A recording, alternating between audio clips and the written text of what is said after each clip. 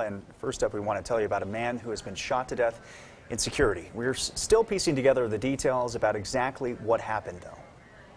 The shooting happened just before 2 this afternoon at a home on Main Street near Esther Drive. The area around the home remains sealed off by the El Paso County Sheriff's Office.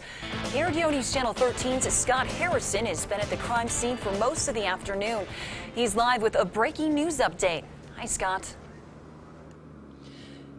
Hello again. Well, the investigation out here on Main Street in Security continues as it has for about 4 hours now.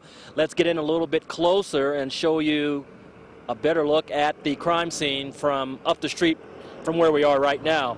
Now, the Sheriff's Office, El Paso County, is in charge of the investigation here. They have not released the name of the man shot to death, and they have not released much in the way of other information either. But we have heard two different versions of events out here from two neighbors. Now, first, let's take you to video of the scene that we got for you earlier this afternoon. When we arrived at the scene, a woman told us that she understood that the man who was shot to death was shot by a friend of hers in the home in question, and that the man shot was trying to break in at the time.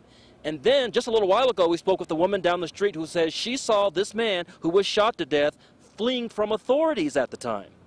There was a cop and one of the inmates he had getting into an altercation. All I saw was him get kicked, and then the guy ran up the street.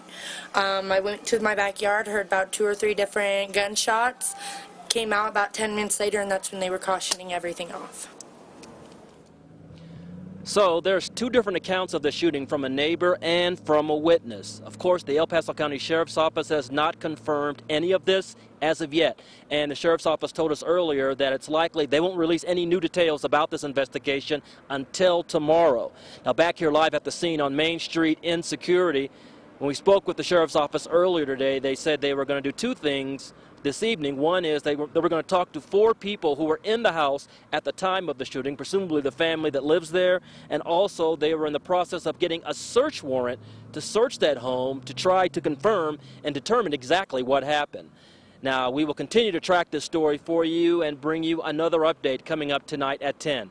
For now, we're live in Security. Scott Harrison, KRDO News Channel 13.